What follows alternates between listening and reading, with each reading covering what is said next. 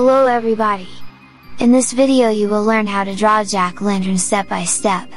Jack-O-Lantern is a character from the very popular game Stumble Guys. I love this game very much. So let's do it! Before you start sketching, I would like to share a new drawing trick with you. It's nothing special, but as you'll see, it's very useful. Before you start sketching, draw a center vertical line. This center line will help you position the drawing correctly. It will also help you to keep the right and left parts of the drawing proportional, which is very important for drawings like ours. If the left side is not approximately the same as the right, it is very noticeable and the drawing looks bad. I also drew a horizontal line, on about a little more than the first third of the paper. This line marks the contact between the head and the body. In this way we know exactly from where to where the head will extend and where we will start drawing the body. Like a vertical line, a horizontal line also helps us with proportionality. It makes it easier to determine the size of the head and body.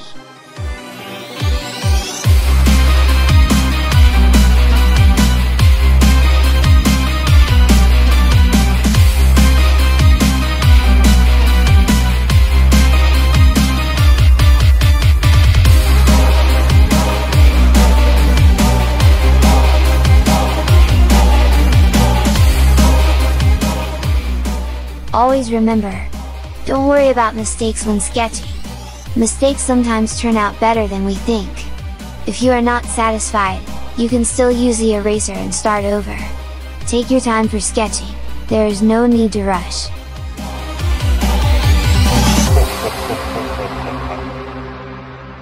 Wow! I really tried my best this time and I'm very happy with my sketch. Let's continue with the second step. Drawing with a black marker. This time I decided to use the thinnest marker I have.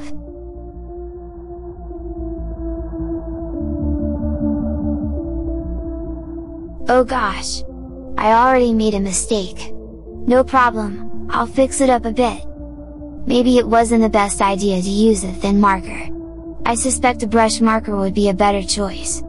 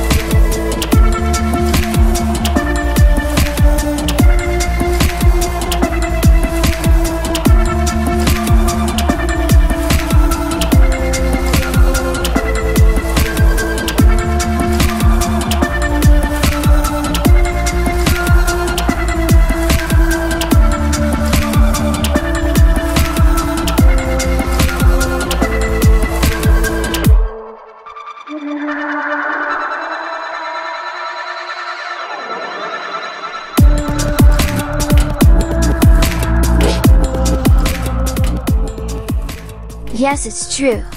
A brush marker would be a better choice. Nothing serious. I will continue with this, and at the very end I will redraw everything with a brush marker. Let's concentrate on drawing. Meanwhile we can listen some nice music and try to draw best as we can.